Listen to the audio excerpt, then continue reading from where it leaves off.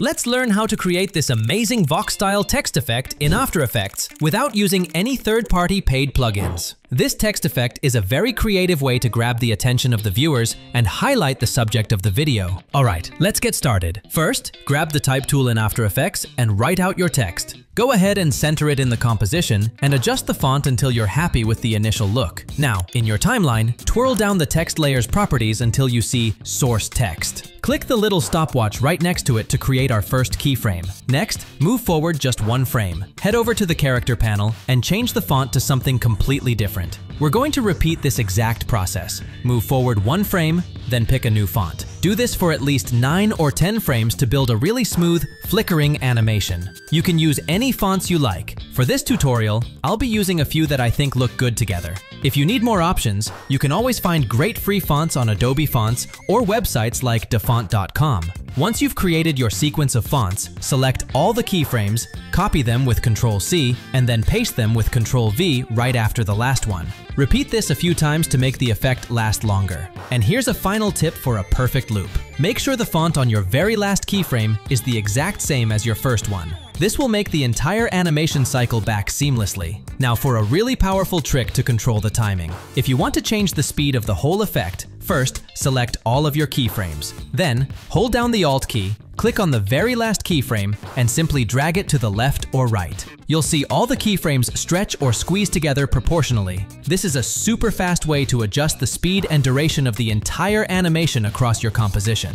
Now that the timing on our main effect is set, let's add a second line of text. Grab the Type tool and type something new onto your composition. To center it perfectly, here's a quick two-step shortcut. First, press Ctrl plus Alt plus Home to move the anchor point to the center of the text itself. Then, press Ctrl plus Home to snap the entire layer to the center of the composition. After that, you can open up the transform properties to fine-tune the position, just like I'm doing here. Always remember to preview your work. Play the animation back 3 or 4 times to make sure everything looks right and the timing feels good. You could also animate this new text with a simple fade in, but to keep this video short and to the point, we won't be adding any extra animation today.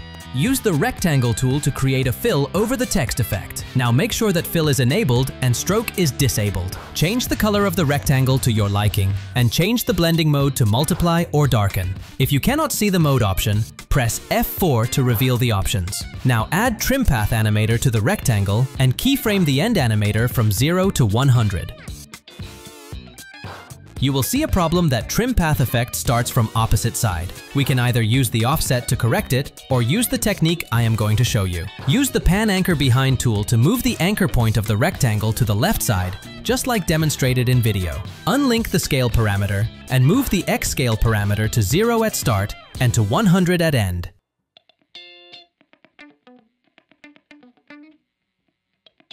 Select both keyframes and use F9 to easy ease. This makes the animation smooth and organic to viewers.